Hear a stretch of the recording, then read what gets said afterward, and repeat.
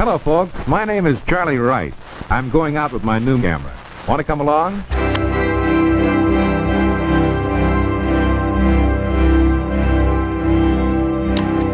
At times it can be easy to get caught up in the search for perfection.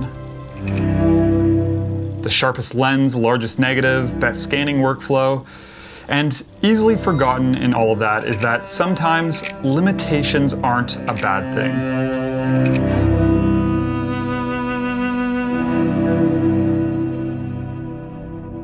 The Pentax Auto 110 definitely has limitations, and it's probably not a camera that you're going to pick up to shoot your next long-term project. But if there's one thing this strange little SLR has taught me, it's that sometimes it's when a camera can't do it all that we actually feel the most free to create.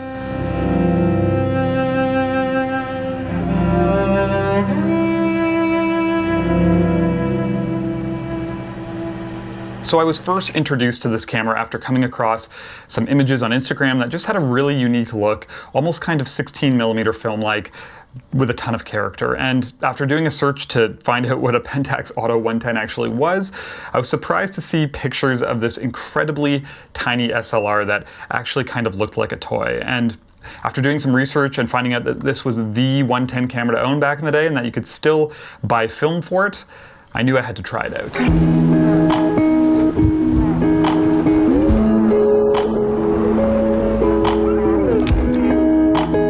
For those of you who aren't familiar with 110 film, it's a lot smaller than a 35mm negative. It's very close to, say, 16mm motion picture film. And I believe the only company still making film is Lomography, but they have a couple different film stocks, so it is pretty cool that it's still being made. But I have their 200 speed color negative film loaded, which is called Tiger, I believe. Haven't had any of it developed yet. So yeah, pretty excited to see how it looks. Cool little scene back here. These two trucks. Definitely worth shooting.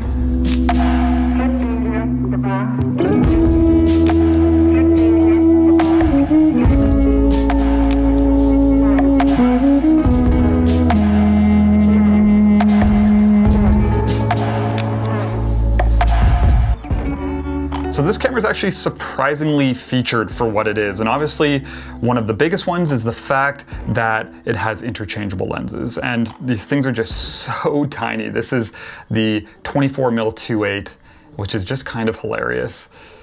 And then the other thing is that it has an automatic exposure system, which I found out actually works pretty decent considering I didn't have high hopes in the first place.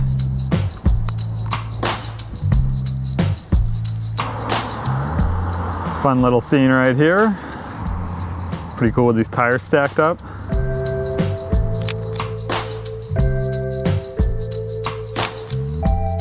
So I was originally looking to just pick up the camera with an 18mm lens, which is what's on here right now and is equivalent to about a 35mm in 1.35 format. But I kind of lucked out and I came across an entire original kit, which came in this super slick little Pentax briefcase that I gotta say I'm pretty excited about.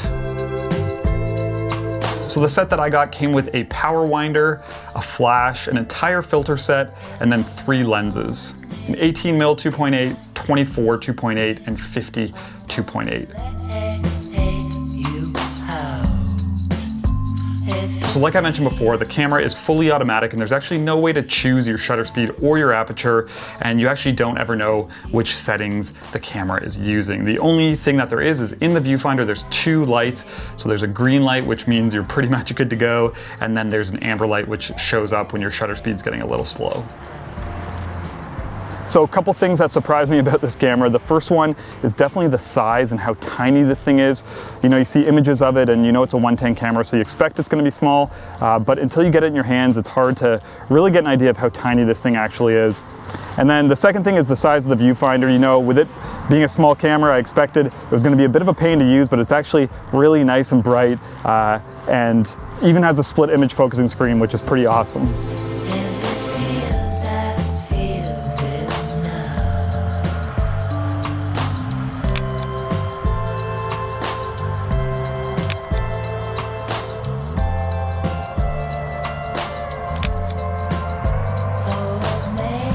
When it comes to the images out of this camera, I gotta say they actually have a really cool look. And I mean, they're definitely not sharp, they're pretty soft, they're full of grain, but I was actually really surprised how the lomography color negative film rendered tones considering how small the negative size is with this camera. And then the colors themselves are actually pretty nice as well. The images aren't without their flaws, then you're definitely not going to print one of these out 20 inches wide and put it on your wall. But if you keep your expectations in check, it's a really fun film size to work with. So loving these scenes, they're so simple, but just all the lines on the road make for some pretty interesting compositions, especially with the lens that I have on. I got an 18mm 2.8, which is equivalent to about a 35, so a little wide and working pretty good right now. So obviously the negative size with this camera is really small, and depending on which way you look at it, that could be a bit of a downside, but for me, I certainly wouldn't use this camera for like a long-term project or something, but in many ways it's these kind of quirky film stocks and these interesting cameras that often really kind of inspire creativity and can have a big influence on the direction of smaller projects like a zine or something. So, it's fun to just play around with these, have some fun, and just see where things go. The light from the rising sun is always a source of inspiration and wonder. So I've spent 2 days now just shooting with this camera, and I gotta say, honestly, it's just a ton of fun. And it's one of those cameras where it's really easy to accept its limitations, and you accept that, the images are gonna have some quirks because the camera is what it is, but that's what makes it so much fun. It allows you to just go out, you're not trying to make everything perfect. It's just a way to kind of go out and, play around and have some fun, and that's kind of what it's all about. This one could be fun here, just with these lines and these letters and stuff. It can make for neat composition. Light's getting pretty nice down there.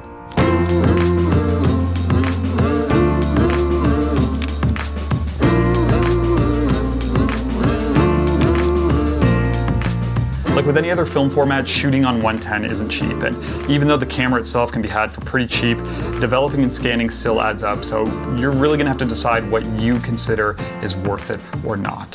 For me, my time spent shooting with the Auto 110 was definitely about more than just the images themselves, and I think any time spent creating is important, and personally, I think there's a ton of value to be found in the process itself, even if sometimes that means leaving the bigger cameras at home and going out with a quirky old camera like the Pentax Auto 110.